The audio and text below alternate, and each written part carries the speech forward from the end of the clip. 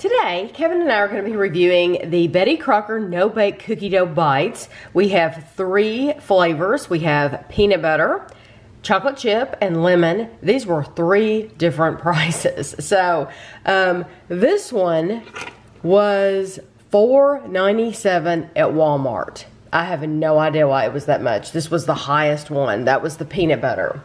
Then the chocolate chip was $2.98 at a different Walmart. Bought at 2 different Walmarts. The more expensive one was bought at in a bigger town. Still, that's really expensive.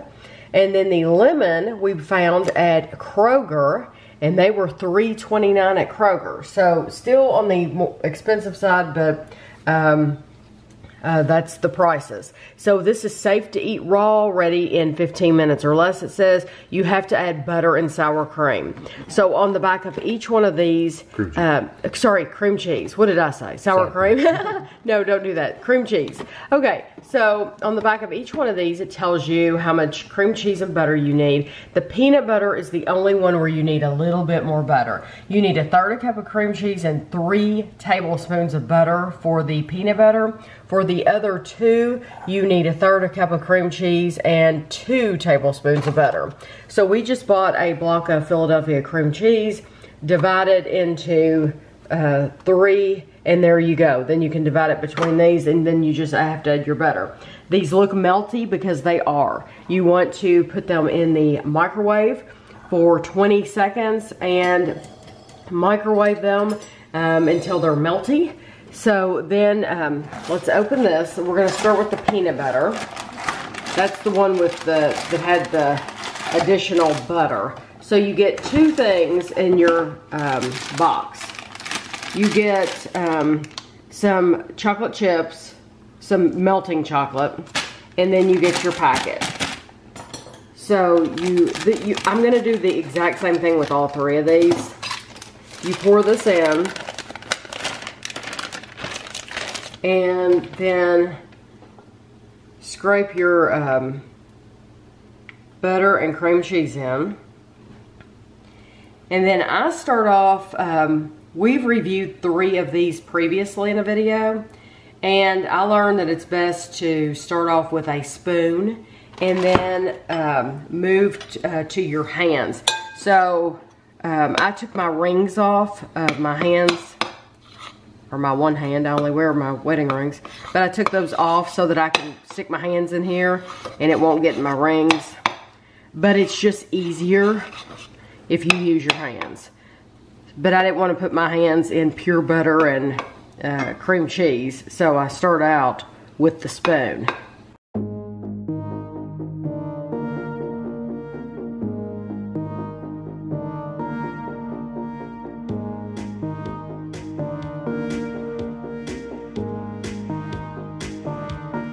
Got these mixed up. Now, next to me, I have a cookie sheet, and I have one of these, what is that, Kevin? Silicone thing. Non-stick thing.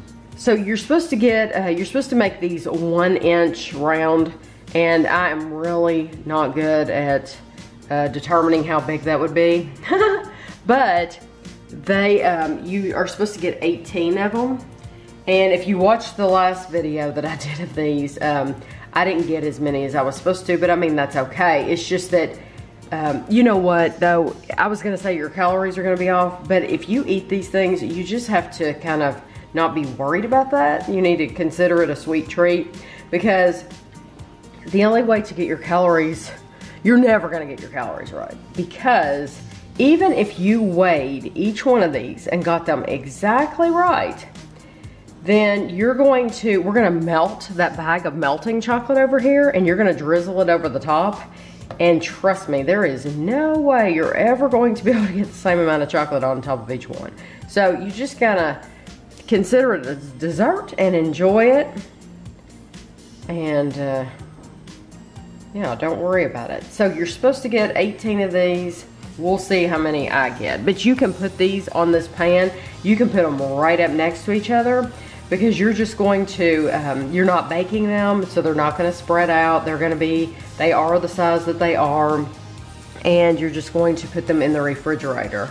As long as you can get your chocolate on top of them, that's all that matters.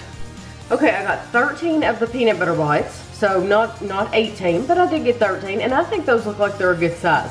Now, if you're making these at home, you are gonna go ahead and melt this melting chocolate in the microwave and then drizzle it over the top. Since I'm making all 3 of these boxes for you, I'm gonna keep going and do all my drizzle at the end. So that makes sense for me. So I'm gonna do the same thing. This is the chocolate chip. And here's your chocolate. And I'm gonna do the exact same thing that I just did.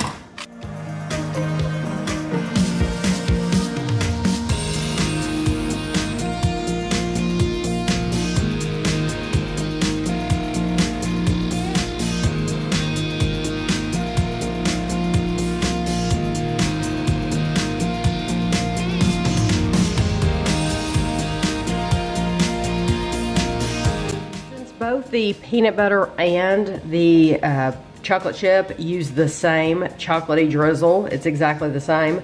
I can put these right up next to each other, and that way when I'm drizzling the chocolate, it doesn't matter if I get some chocolate from one package on the peanut butter or on the chocolate. It doesn't matter. Now the lemon, I will, when I do those, I'll probably put those at the opposite end of the pan because those have a, like a white chocolate flavored coating.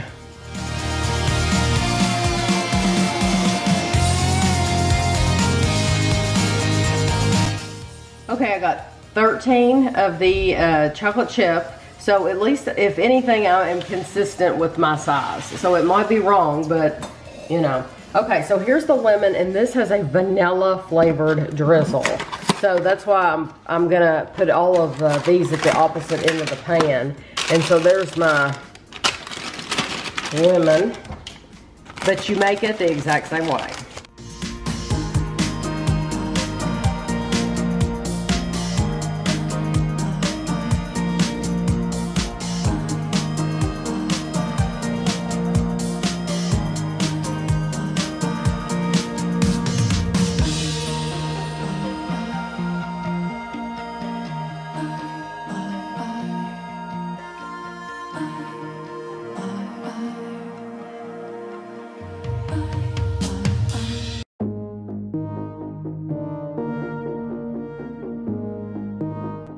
I got 15 of the lemon ones, but I made the first 2 a little smaller. Kevin said that's probably the size they're supposed to be, is this size. So what I'm gonna do, because the chocolates are the exact same, I'm gonna pour them in both into one bowl and melt them for a minute.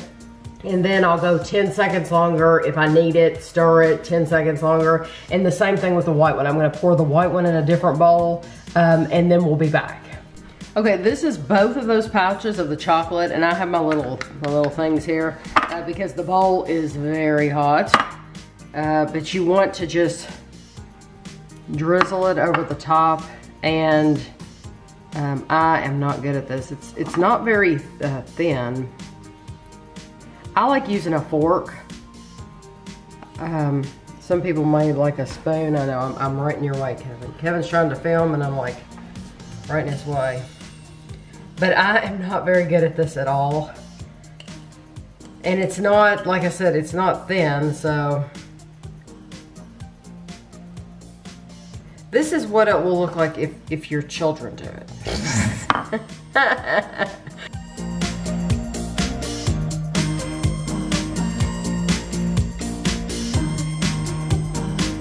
Okay, here's your vanilla flavored drizzle for your lemon.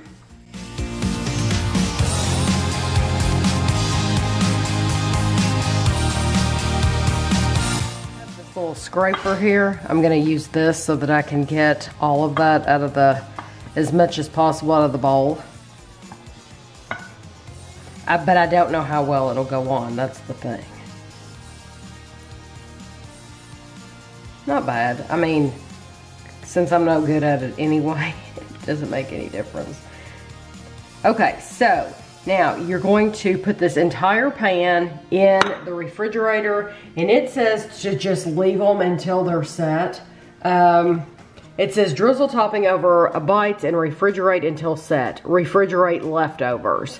So, and you can, with high altitude, No change. there's no change. So, I'm going to put these in the refrigerator, and then I'll let you know when we pull them out how long I left them.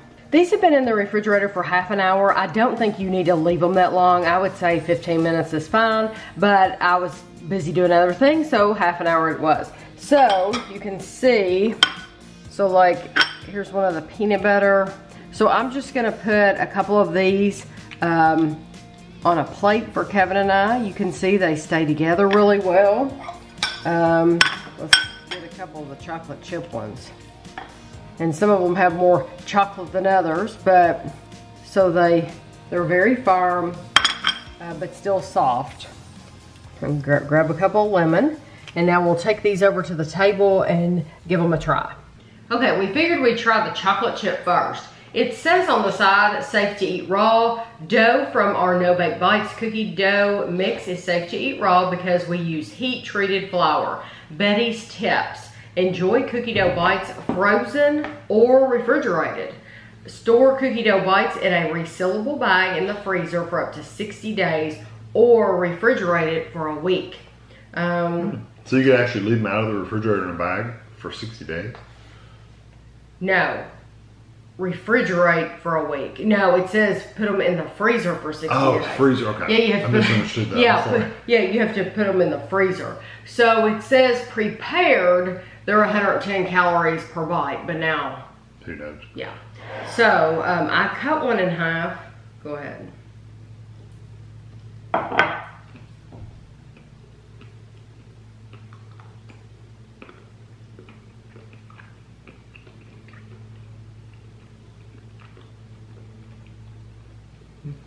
It's good.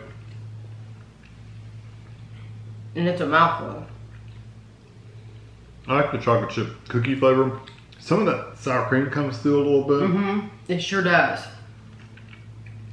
It's very thick. Mm-hmm. I think these would be really nice frozen. Mm-hmm. To be even firmer. Yeah, I think they would. Yeah, because they would be firmer. But you do, if you don't like the flavor of sour cream, then these will not be for you because that does come through. In the first video that we did, we reviewed cookies and cream, chocolate brownie, and what was the other one? Birthday. And I think we said in that video, ooh, they need to have a chocolate chip. Well, I had no idea at that time. There were 3 other flavors of these to hunt down.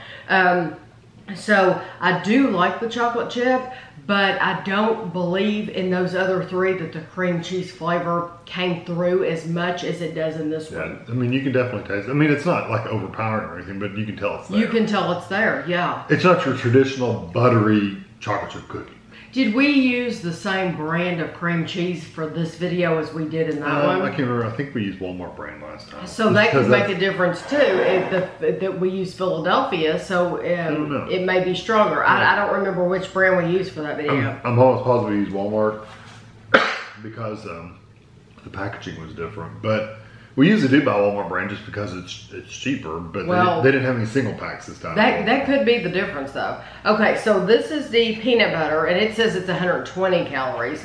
So 110 for the chocolate chip, 120 for the peanut butter.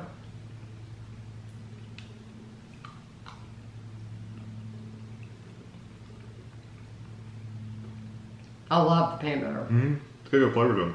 Mm-hmm. I still get that hint of cream cheese. Just a hint. That reminds me of peanut butter fudge. Mm-hmm. I see that. Mm-hmm. If it didn't have a Buckeye. No, a Buckeye. Yeah, it's not as chocolatey, but yeah. Mm-hmm. Similar. Yeah, that is very, very, very similar to a Buckeye.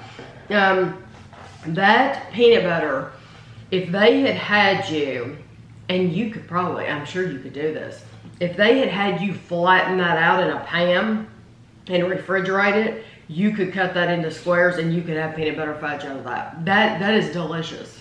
Yeah. That would make really good peanut butter fudge. It does have that little bit of sour cream flavor though. So just, I mean that cream cheese flavor. Cream cheese. Keep See, that in you mind. said sour cream too. Oh, it's easy. I interchange all of them. That's very, very good. Okay, and then the last one is the lemon, and it has a vanilla flavor drizzle, and it's back to 110 calories. And I'll tell you, when I was forming these into balls, this is the only mix that it kind of wanted to fall apart. You had to really press it together. It went together. Mm-hmm.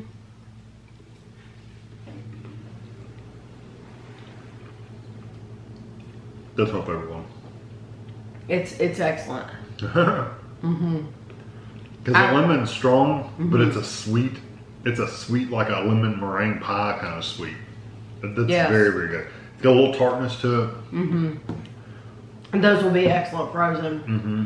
The lemon ones are my favorite out of probably every one of them we've tried. Out of all that we've tried, the peanut butter is my favorite, but the lemon would be my second. Yeah. And it's right there. Too. Yeah. It just honestly it depends on what kind of a mood you're in. Yeah, that's true. But so we tried 6 of them, so that's saying a lot.